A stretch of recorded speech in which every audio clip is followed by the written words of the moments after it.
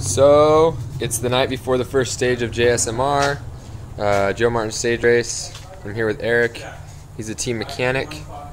So Eric, what are you going to do over the next few days to help the team out, basically? Basically just go over the bikes every day, make sure they're going to be incident free, and biggest thing is wash them and clean them so that they're sort of ready for every stage. Nice, yeah. Eric's kind of the unsung hero. You don't see him. He's in the car. He's getting us wheel changes, making sure the bikes are running good. Eric, what time do you think you'll get to bed tonight? Hopefully we'll be in bed by midnight tonight, probably up at 8 tomorrow, if not, depending on what time the stage starts.